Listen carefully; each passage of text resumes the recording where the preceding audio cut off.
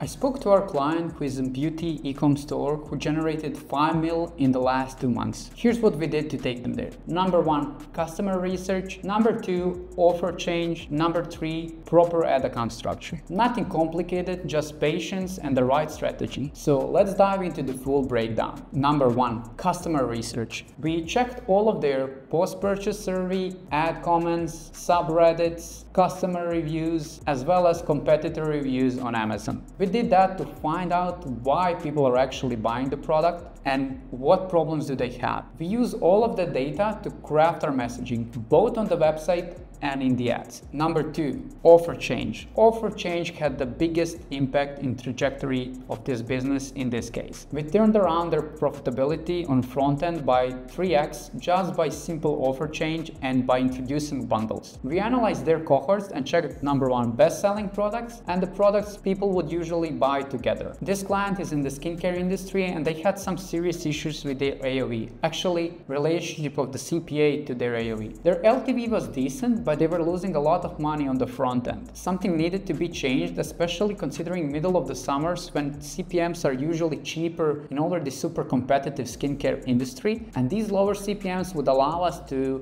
get our learnings faster. With bundles, we counted on increasing the AOV, protecting their margins, getting more room on Facebook side with already high CPA. So we combined a few bundles. Number 1, a hero product combined with another product. This is a great way for people interested in one product to test another product and potentially start using that other product on a regular basis. Bundle number 2, a hero product with 2 to 4 months supply. This was a great way for people to stock up on the product they are already super interested and using regularly. We created variations of 2, 3 and 4 months supply, and we used price anchoring to get them to buy a largest bundle. So the difference between third and the fourth bundle was not big, so people most likely choose the fourth one, which definitely helped with our AOV. Number 3, brand had some products they want to clear. In order to make this offer interesting, we needed an offer with a larger discount than on the other bundles. So here's an additional tip. With this offer,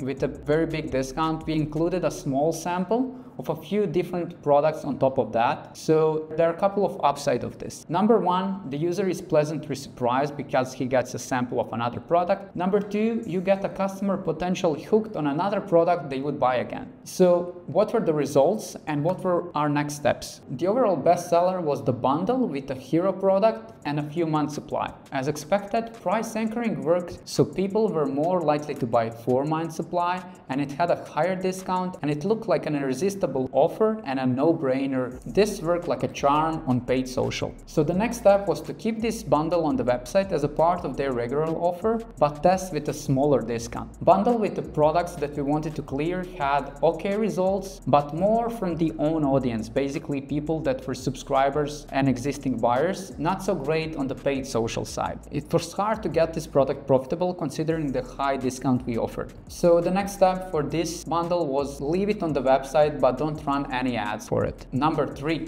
account structure. We launched each of the offer with a static and the best video about certain product, with the video having a text overlay like a meme style communicating the offer. Each bundle was in its own campaign, so we can easily identify the difference in the CPM, CPC, click-through rate, ultimately AOV and ROAS. Besides that, in the ad account, we did these following 5 things. Number 1, fixing all the gaps and better decision making. I started doing proper optimization both on the ad set level and on the ad level, verifying the data with the third-party tracking software. I also identify early indicators KPI based on the historical data, so we can minimize the losses earlier, especially when we had such a high AOV. You can find that calculator in the video here. Number 2, restructuring the ad account. I gradually implemented my ad account structure. I started relying mostly on broad and winning interest tag. Also, Advantage Shopping Plus played a massive role, both in the percentage of overall budget and the performance. But as mentioned several times, I made sure to cap the buyers to 0%. Number 3, ads. Besides the offer and the bundle ads, I found 8 winning ads from the past 6 months, and I started running them on prospecting while using the post ID. That enabled me to have lower CPC drastically because the social proof was carried in all of the ads, no matter what ad set they were running. Number 4 thing that we changed: new angle ideas. The messaging was pretty vague before. We started using the words that our customers mention in their reviews in our ads. Our prospects started to resonate with ads even more, and then we also incorporated those into the website. And number 5, testing framework. I started using ABO testing, where each of the tests is a new ad set grouped either by concept or style with 2 to 5 variations, which actually maximizes our chances of finding a winning creative. Then I took the post ID and I also started them running into Advantage Shopping Plus, same what I did with the previous winners. If this is something that you want to be implemented in your ad account and your ecom brand are spending at least $50K a month, book a call with me below. If you're not yet on that level, just like and subscribe for more useful content like this.